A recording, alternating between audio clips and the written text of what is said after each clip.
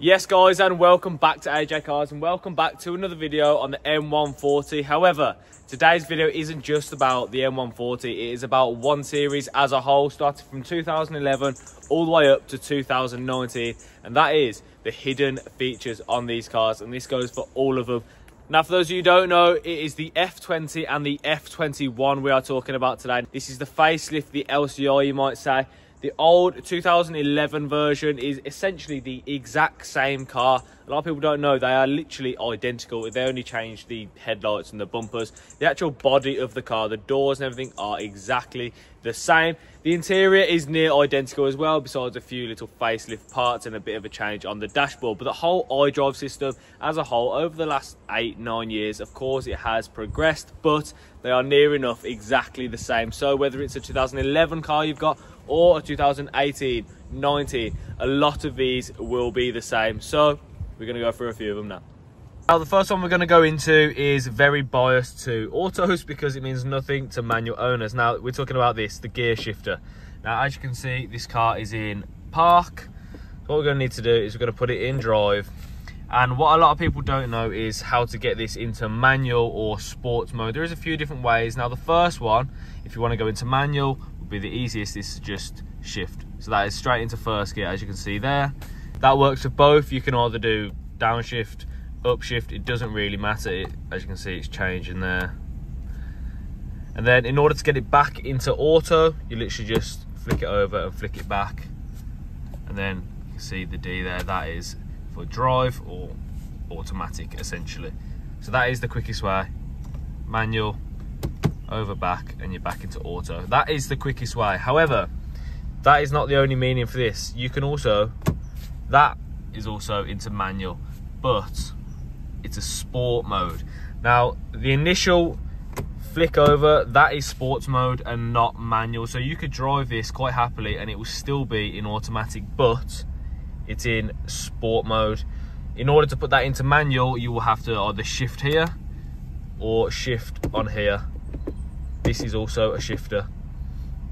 So I think that's pretty cool that you can have straight into sports mode without having to mess around with any buttons down here. So you go up into sport and let it come off.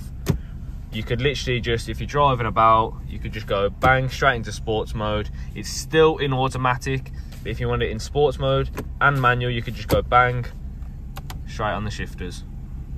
Now, these cars are very smart. BMW has essentially done everything for you. You can be as lazy as you want. Now, this shifter is electronic, so that isn't its only function. So for example, you're in drive, but you put it into manual mode and you park your car, you've just driven, you've stopped. You don't need to put it back into auto and then press park. You can leave it in manual and just press park, and it will do it for you. So props to BMW for helping out all the lazy people like myself. Next one we're going to go into is these buttons. Now, if you're anything like me, or you have one of these cars, chances are you're going to have your Bluetooth connected, or if you've got Apple CarPlay, you're going to have Apple CarPlay on the go. So these buttons won't actually mean a fat lot to you. They don't really mean a lot to me, so they probably won't mean a lot to you either. But they are pretty cool because they're touchscreen. You don't need to press them. They are touch sensitive. These are to save your station, so you could just hover over them, and if you wanted to assign something, you would hold it down. But you don't actually have to press them. I think that's pretty cool. Now, helping out the lazy people once again, this thing right here is not just to turn in circles, to scroll through what you need to go through, or to go up, down, left, right. You can actually draw on this and write something down. For example, as you can see here, instead of driving along and you want to put an address in for your maps, you don't have to scroll through and type in click, click. You don't need to do any of that. Let's say we wanted to go to Doncaster, okay? So we're going to write D on there. And as you see, it keeps on cutting out, but it has written D. You could write anything on it. As you can see, it is just a big scribble. They are extremely clever with what they do, BMW are. So the next one we're going to go into is the dashboard. Now there is a few features on here that I don't think everybody knows about, and that is because of this button right here, the BC button. All you need to do is press that and you can toggle through all of your settings on here. Now on some models like this one, this bit will be digital and the rest of it will be analog like the dials. But if you do have the little screen here which is digital, you can toggle through your settings from this button right here. So this is probably what yours will look like. If you just press the BC button, you can check your oil temperature. Mine is at temp, about 95, 100. You can go again and have nothing. You can have your miles left in the tank, and which also is a pretty cool feature is you can have your speedo, so you don't need to look at this. You can have a digital speedo while you're driving. And of course you have other things like your miles left in the tank, your miles to the gallon, your average for the journey. It is a pretty cool feature that I don't think everybody knows about. Also, if you put this into eco mode, it will tell you how many miles you've saved on this. 3.7 miles I've saved putting it in eco. But if you want to click off that, you can just literally press the BC button again and you can come straight off it and go through all of your settings, or you can have it back on. Put it back into comfort and it disappears. But everything still works all off this BC button right here. So if you didn't know, you can have a digital speedo if you did want it. Now, staying on the interior, if you look under the glove box, you do have a little cigarette lighter under there.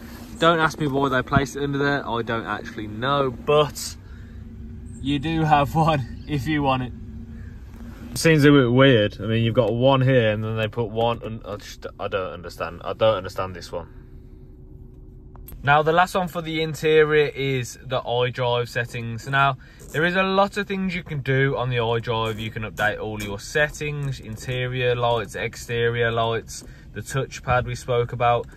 However, there is another one which people don't know about. Now it is the owner's handbook. Now you might have noticed that when you bought the car, there probably wasn't a manual, like a physical manual that came with the car like on older cars did, because everything is on the iDrive system. Now if you just look how smart BMW are, you could literally repair your car from sat here. So let's just click on a random one, I don't know. Right, let's go to rear lights. You could click that, it will give you an overview. It will even show you how to replace them with picture guides and everything. So if you needed something doing on your car, you could literally just go into the iDrive and change everything you need to. Opening and closing, what's on here? Literally everything you need. Just go to tailgate. It's so smart how they do everything. So instead of having a physical copy of your guide, you could literally just go into your system and scroll through and ask any questions, because everything will be on here. Another cool one is animations as well, which is really smart, and they literally give you a video for you to watch. The system switches the engine off automatically when the car comes to a halt. It is so unbelievably smart. You could literally... Stability control. Dynamic Stability Control, DSC, prevents the driven wheels from spinning and identifies unstable operating statuses in your car. Now, if you do want to have a play, there is so many things to look through on here, so I would advise go and have a look, because it is fun to learn new things about your car. Now, the last one we're going to go into is the key. Now, don't ask me why I have a new shape key. The previous owner had one made. I do have the old key, but they do the same thing with the same buttons. Now, this key doesn't just open and close your car. Now, this key, just like every other car, will have an unlock, a lock, and for the boot. However, if you was to hold the unlock button down,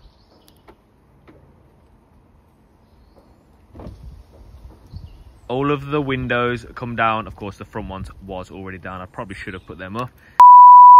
But all of the windows come down. It's called full closure. Now, again, for the lock button, all you need to do is hold down the lock button and all of the windows will come up. So if it's a summer's day and it is really hot in your car, because as you can see, all of these cars are very dark inside, and if you're like me and you have full leather, then it can get very hot in the summer. So it'd probably be best to cool off the car, and that is a cool little feature. You can open all of the windows in the summer and get some cool air in the car. And if it does start raining, you could literally just hold the key down and all of the windows come straight back up. So there you have it, guys. They are the hidden features on your 1 Series. If you did enjoy this content, make sure you hit that subscribe button. And if you did enjoy this video, make sure you hit the like button as well. It greatly helps. But thank you all so much for watching, and I'll see you guys in the next video.